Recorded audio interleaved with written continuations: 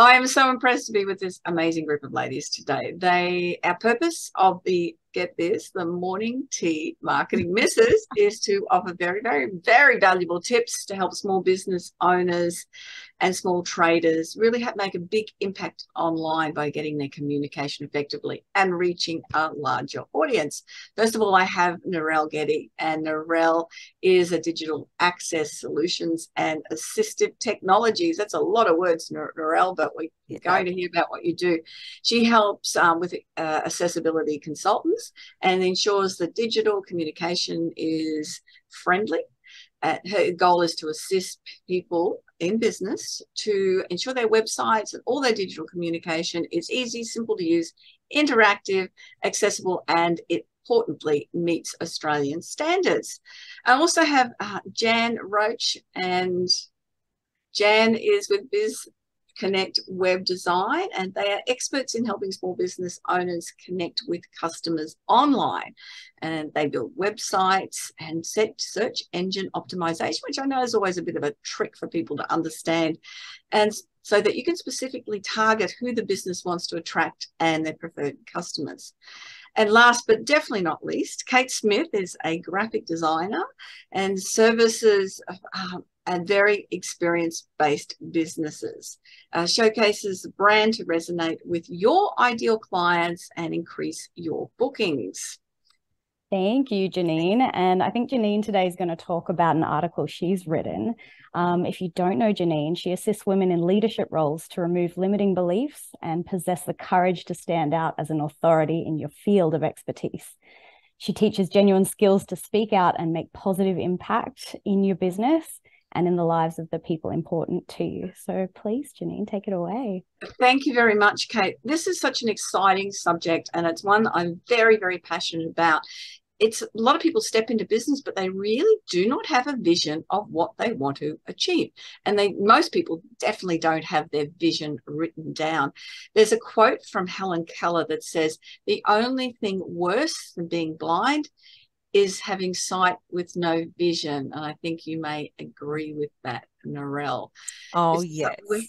How can you look forward to what you want to achieve and stay on track if you haven't written your vision for what your business is going to be? It's not talking about goal setting, but the vision for it. And that's the first part of planning in any business. And a vision statement is absolutely vital. A vision statement aids your decision making. You know where you want to go and you know what decisions will help you. It helps attract and motivate talents. If you're looking for good team members, if you've got a vision, then you can express that to them, share that to them, and you move forward. It helps maintain your focus. As I mentioned, often there's those bright, shiny objects that really distract us from what we're meant to be doing.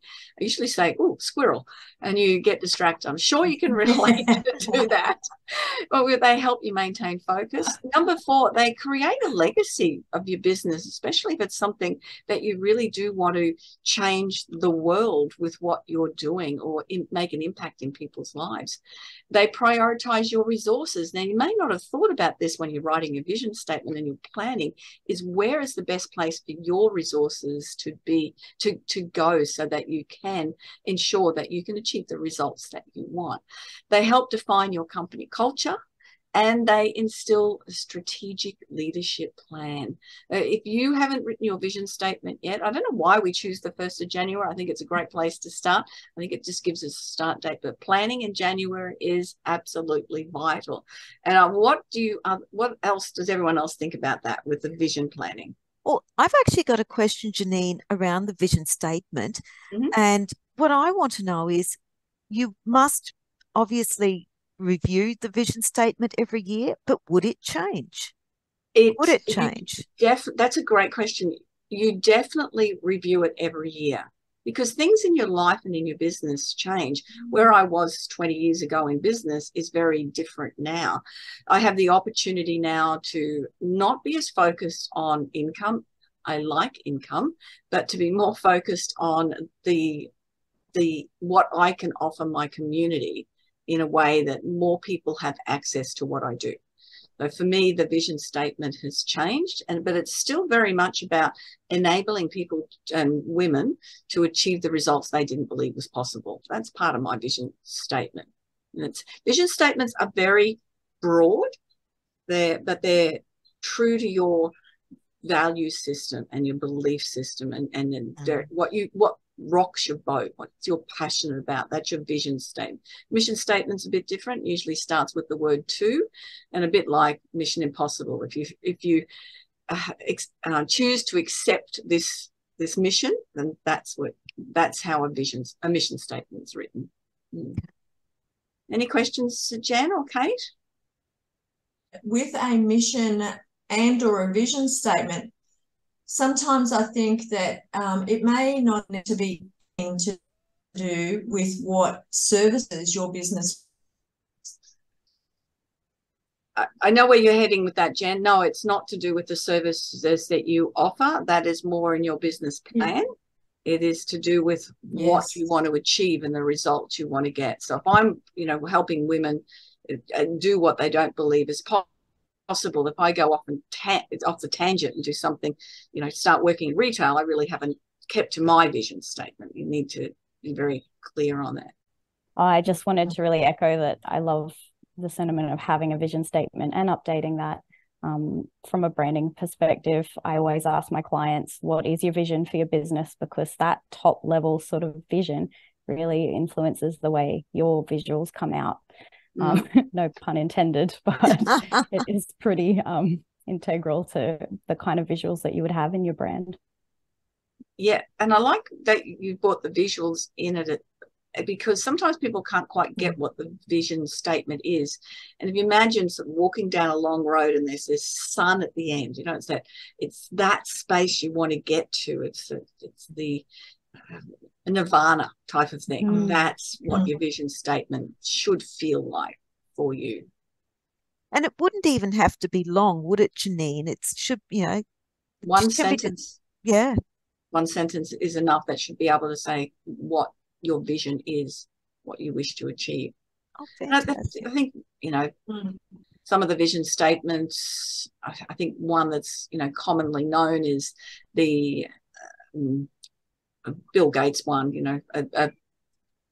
a computer in every home.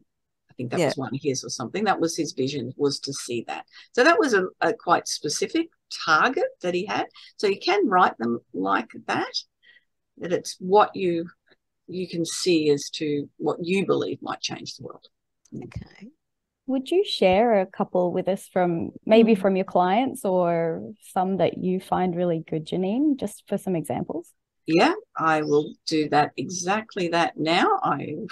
I put you on the spot here. You have, I loved your example with Bill Gates, and I think for anyone trying to write this, and a few examples is really great. I myself haven't properly defined my vision, which is, not very good. So this is a question for me as much as anyone else. I'll give you just a little bit more of a definition. So the vision is your sun, and that's a little bit what I described it. And it's the path that leads you towards that. And the mission that you're on is going to take you to that vision. So the mission enables you to get to the vision, and I do love that analogy with the Mission Impossible. If you choose to accept this is what you do. And just on that as well, and I'm going to expand on this a little bit, because I probably can't think of any of those other statements at the moment, but the purpose is a component of it as well. Is what's your purpose? What do you believe your purpose is? And until you do a very deep dive into your values and find your two highest, most priority values, then from there you build your purpose. From there you build your vision and your mission statement. So that might help people starting out, Kate, as you were saying. What is my vision? What do I want to achieve? Is starting with those values and figuring out what are the most important values to you, and going from there. So obviously, Janine, that's the first thing that people need to do for the first of the year. Look at their business plan. or create a business plan with the first thing is, what is their beliefs? What is their vision and their mission? Yes, and that's actually something I help people do is one-page business plan. And once you've got all of that, it keeps it really simple, and it talks about who your main clients are, who the people are that support you in your business, what resources do you need, and within these 9 points on a one page, you've got your business plan written out. Really simple way to do that. That's amazing, because I have a business plan that's like 20 pages long, and do I review it very often? No. If it was one page, I'd look at it every week, every day. Perhaps I could have it on the wall. Correct. Yeah. And that's what happens is people get too involved with it, and it's just keeping it to one page. It's exactly what you do, Kate. You review it regularly as things change within your business. You've inspired me, Janine. I'm going to go and look at my business plan now. Yeah, likewise. That's true. It is. It's very important, and it's such a simple thing to do it when you've got this plan to do it this way and knowing how to do it. And it's one of the things I work with people every January on, is to construct their vision plan from the value system, their purpose, their mission, and their vision as to what they want to achieve. Thank you, Janine. You're welcome. Brilliant.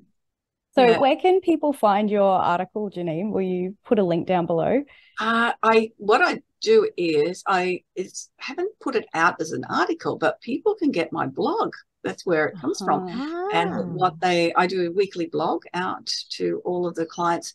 You go onto my website, JanineVosper.com, you download a free ebook, and then you automatically receive the weekly blog with details of it. Or you can go to my website and find other blogs on similar topics as well. Yeah. Fantastic. Fantastic. And any other question, anything else that you think might be of interest to the people listening? And if not, we might just call this one a wrap, and we'll come back to one of our other experts for our next video. And we would love to have people, when they see the video and see the training, your comments and your thoughts about this particular one, which is about all the things we discussed, the vision, the purpose, the values, your business plan.